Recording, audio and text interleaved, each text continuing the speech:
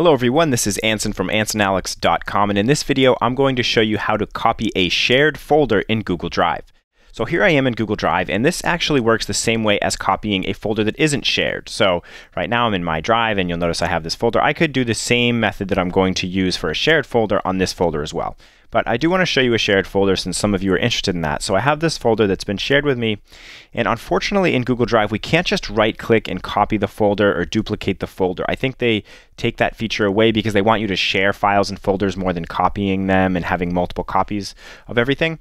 But there are situations where you do want to duplicate or copy a folder. So what you need to do is you actually need to first create a folder where you want to put everything. So I'll go to My Drive, and I could go up here to New, and then click Folder, and we'll just call this like Destination.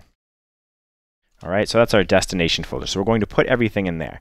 So we're going to go back to our shared folder. We're going to open it up by double-clicking.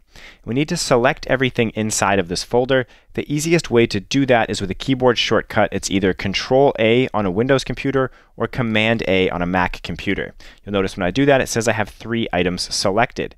Now what we want to do is what we don't want to do is right-click and click on Make a Copy, because what that's going to do is it's going to make a copy of all these files, but it's going to make the copy in the same folder.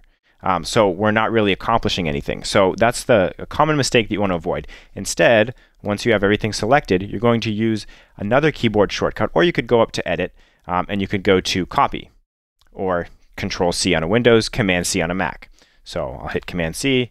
I'm not actually sure if that Edit copy worked, so better use shortcuts. So Command-C, now I have everything copied. I'll go back to my Drive, and I'm going to go into the destination folder by double-clicking, and now I will use the other keyboard shortcut. Can we just do Edit Paste? No, see?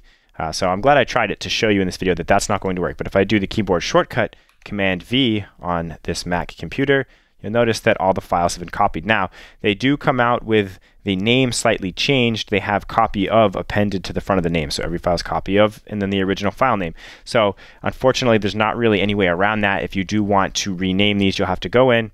You can right-click on it and then go to Rename, and you can name the file whatever you'd like. Unfortunately, there's just nothing we can do about that because this is really the most efficient method to copy entire folders in Google Drive. Again, it works the same for a non-shared folder, so I could just go into this folder and Command-C, select all the files, Command-C, copy, and then Command-V, paste them to where I'd like to put them. I hope you found this video helpful. If you did, I would really appreciate a thumbs up here on YouTube. And if you want to see more technology tips and tutorials, don't forget to subscribe to my YouTube channel. That's all I have for you for today. This is Anson from AnsonAlex.com.